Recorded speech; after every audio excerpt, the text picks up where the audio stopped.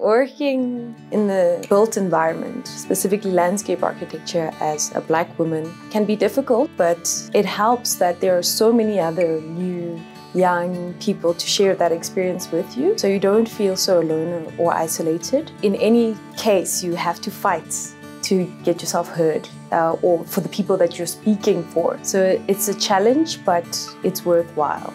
People think that landscape architecture is either designing a green building or a garden, but it's neither of those. Rather, it's how you think about something. I always explain to people that it's not about the product, but really the process you follow. So you can contribute as a landscape architect in a park, a streetscape, a precinct, because of the way you're taught to think, rather.